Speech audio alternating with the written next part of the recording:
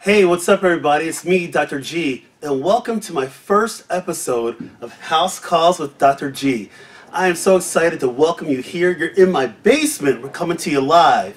And really what I want to do, as I'm kicking off my House Calls with Dr. G series, what it's going to be about, it's going to be about you meeting some of the people that I trust in my life, my good friends and my colleagues that are experts at what they're doing, and we're going to tease you a little bit. This is kind of like a teaser to get you ready for my upcoming show.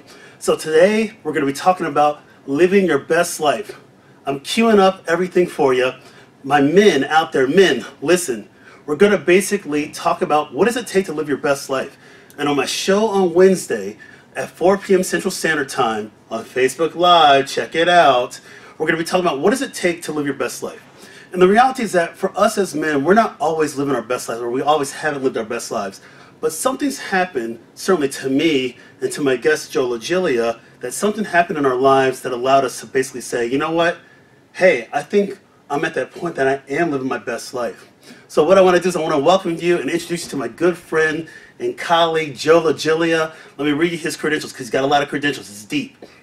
So Joe LaGiglia, he's a senior mortgage loan originator, Oakleaf Community Mortgage, founder and owner at mortgagemessage.com, and co-founder of Vid Network. You got to check him out. So Joe and I met last year, but we've been great friends ever since. And when I was coming up with the show idea for men living your best life, I had to get Joe here because he's going to give us a teaser. So Joe, yes, say hi to everybody. Welcome. Yeah, no, it's Dr. G. Thank you so much for letting me be on the show. I've been following you. I think you're every single episode I've watched. You're 40 plus now. Yeah, 40 plus episodes now. Yeah, so it's cool that I'm actually on this house call show, which I'm super excited about. So thank you. So excellent. So what we're going to do in the time that we have, I'm going to basically ask a little bit. This is going to, again, kind of like a teaser, but I'm going to ask Joe a couple questions about living your best life. And what's important to us is, as we have purpose in what we're doing, we talk about it. We're here to help uplift everyone. Men, yes, this is part of my men's health series. So men, we're talking to you, but we're also trying to have a message of uplifting for everyone out there. So Joe,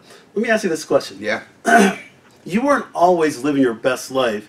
Yeah. Was there a catalyst to you, or even better yet, what does living your best life mean? Yeah, no, it's a great question, and I think that this is one that I'm excited to talk about. Basically, for me, and we'll get more into it on Wednesday, but coming out of the recession, you know, there's a lot of stories of coming out of the recession, and for me, when I entered this mortgage game, as you mentioned, I've been in mortgages for 20 plus years. That first part of my career leading up to the recession, things came quite easily.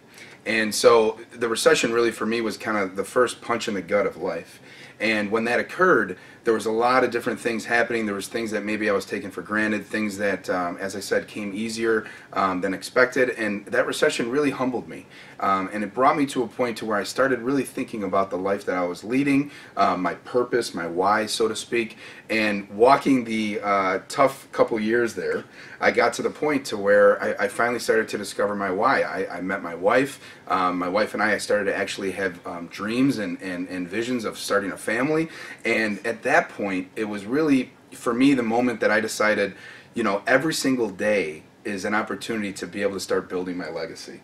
And, you know, from that moment, Dr. G, you know, when we talk about living my best life, it was at that moment that, despite I've made many mistakes since then, but that was the moment where every single day I said that there's a long-term purpose of this thing.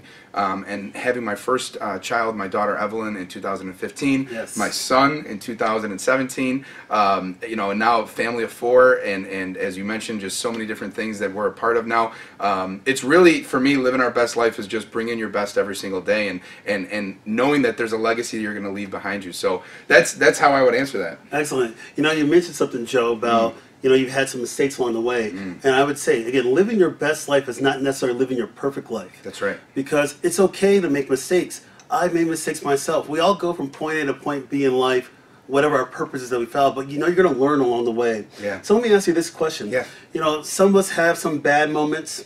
You know, we have experiences that shape us in the past. Yeah. But how do we best learn from those experiences to really help keep us on our path towards destiny in the future? Oh, such a good question. I mean, for me, Dr. G, the moment that I stopped judging myself, the moment that I subscribed to the mantra of it's about progress, not perfection, the moment that I allowed myself to make mistakes and create those failures into lessons, Again, it may sound cliche to someone that's on this path, but I was not on this path before, and so I'm speaking to the person that hasn't gotten to this point yet, and realize that it is about learning, taking every experience as a learning moment for you to be able to build off of. And I think I look back at my life these last 9-10 years since the recession, and as you said, everything I just mentioned I've followed. And really I think it starts with just not judging yourself. Yeah, you get to be true to yourself too. I mean, we always talk about you got to be comfortable in the skin that you're in, and you have to love yourself before you can. Because if you're not loving yourself and not comfortable with that,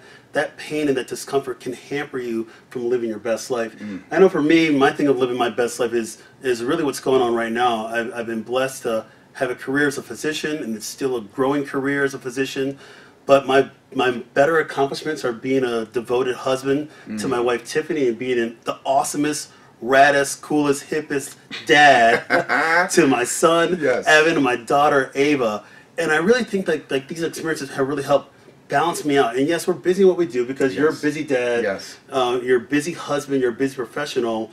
But it makes the effort that you put forth each day much more worthwhile. That's right, absolutely. And I think that you really hit on something that for me, I'm we talk about learning. Every day I'm learning this work-family balance. And I think for me, it's so critical that you move into each opportunity knowing that it's an opportunity to change and to get better and to hit reset. So many times I learn something that I didn't know before, and I say to myself, it's okay to change. It's okay to let go of what you thought was the path and pivot. And so absolutely, when you talk about family, that's such a motivator. Yeah, you have to be, another thing that I think about when it comes to living your best life, you have to be flexible.